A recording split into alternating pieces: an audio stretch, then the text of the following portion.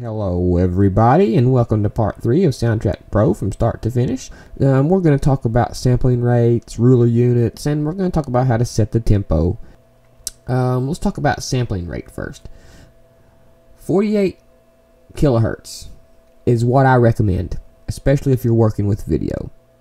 Supposedly, the higher the kilohertz, the better the sound, even if your human ear can't distinguish it.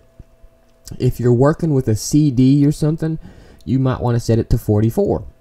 But in general, I keep it on 48. That's my general rule. Now, how do you set the sampling rate in Soundtrack Pro? Well, one way is right here. You can see this little box right here. You click it, you can see we have 44.1, 48, 96, all the way up to 192. So that's one way. You can go up to Soundtrack Pro. Now this is for your project. If you adjust it here, it's going to adjust the kilohertz of the project that you're currently working on. If you go to Soundtrack Pro Preferences and go to the Project tab, down here there'll also be a sample rate. Now this will be the general universal, what it will make it. Every new project will be this. If you want it to be 44, set it to 44, and every project will be 44. But I say leave it at 48. Leave your projects in Final Cut Pro at 48. If you start in 48, end in 48. Don't be mixing and matching your sample rates. So I just leave mine on 48 all the time. When I record, I make sure it's 48. When I export, I make sure it's 48. It's just a good rule to leave everything at 48. Okay? And that's how you set your sampling rate within Soundtrack Pro. Now, you can also set your beats inside of Soundtrack Pro, which is this right here, this timeline. You can see now I have it set to seconds. You can see 10 seconds, 20 seconds, 30 seconds, 40 seconds. Now that's for video.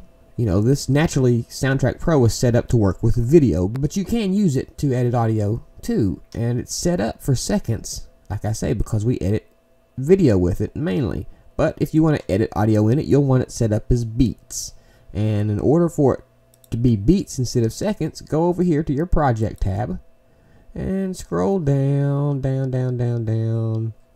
Let's see. There we go. Under properties, there'll be a ruler units, and it can be seconds or beats. And if I select beats, watch over here in the timeline, the ruler right here. Okay, well, beats, and boom, that changes it to beats. Okay, so that's how you switch from beats to seconds. Is there anything else? The tempo. If you'll notice, there's no tempo setting. Usually in most audio applications, you'll see a tempo setting either down here or at least up here somewhere. But you won't inside of Soundtrack Pro. And that's because over in Soundtrack Pro, it's stuffed in the project pane just like the ruler units are. Go to your project tab and scroll all the way down to the bottom. Then you're going to get your tempo. This is where you can set your tempo. You can also set your time signature, which is 3/4, 4/4, 5/4, 6/8, 7/8, which is, you know, 3/4 would be 1, 2, 3, 1, 2, 3, and 4/4 would be 1, 2, 3, 4. 1, 2, 3, 4. So you can set your time signature. I usually leave it on 4/4. You can set your key from A to B, C, D, F. It's up to you. And you can set your tempo right here as well. And I don't know why they didn't put a tempo adjustment tool inside of the, you know, the workspace somewhere. I don't know why they stuffed it over in properties, but that is where they put it. So in case you're wondering where it is, that's where it is.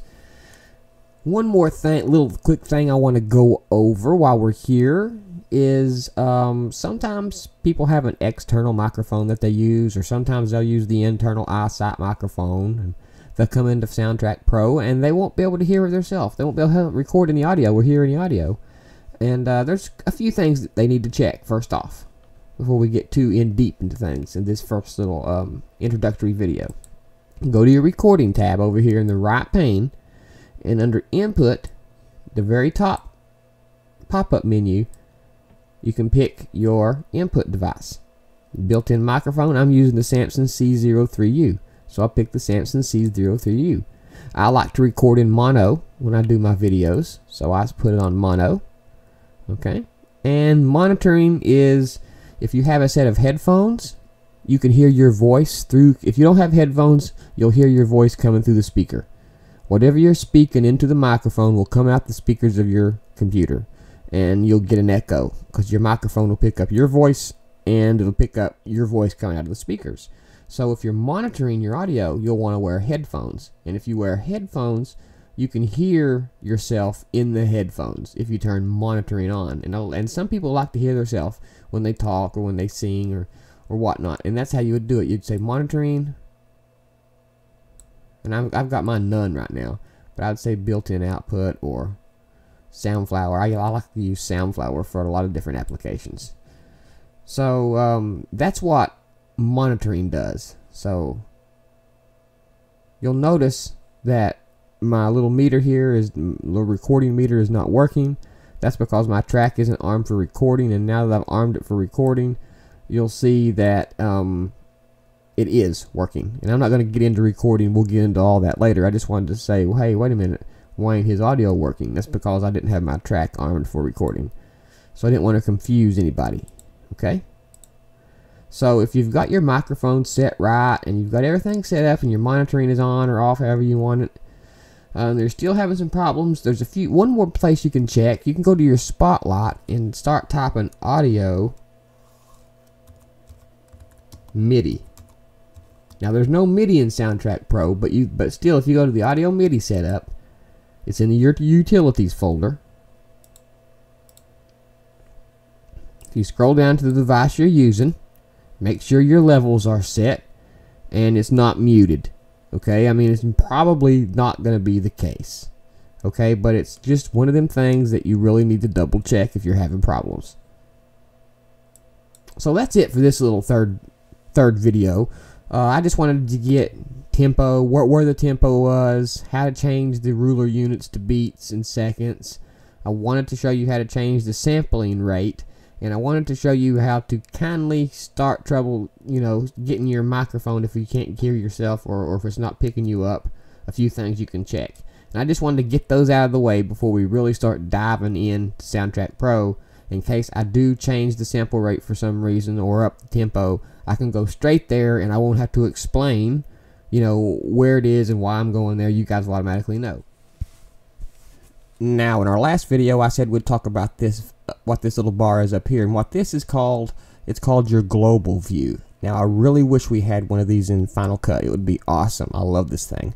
So everybody knows down here, this controls our timeline, where we scroll through our timeline. If we grab either end, we can zoom in or zoom out, okay? Or we can use this little bar to zoom in and zoom out. And if you notice, I want you to notice this little block right here on our global view. Now, what this is what we're looking at right here in the timeline. Everything we see right here in this timeline is inside this little box. So this little box is this right here, okay? As you see, as we scroll it and zoom out, that box gets bigger because we're seeing more in our timeline. Excuse me, we're seeing more in our timeline. So if we have some real big tracks, whoa, you can see now our little box up here is real skinny because we're just seeing this one track. And we can grab this and we can scroll down like this or move it around and up and down. You can see we can find any place in our mix that we want to go, because especially in a sound mix, you can have all kinds of elements. And let's zoom up a little bit or hit Shift Z. Now you can see that encompasses the whole thing. So let's make our tracks smaller so we can see all of our tracks in their timeline. And now if I want to go up here to say this part, I can grab here, shoot, scroll right up there, and there we go. I can come right down here. If my tracks are real big and I want to focus on this orange one, I can grab it and bring it right down here. Right there we go. Right there's our orange track. Okay. So this global view is beautiful, and I really wish it was in Final Cut Pro, but it's not. I digress. So that's all the global view is. It just helps you quickly navigate your timeline so you can get to where you need to go. So thanks for watching this part 3 of the video. Stay tuned for part 4. We're going to get into more of actually how Soundtrack Pro works in our next video. So thanks for watching.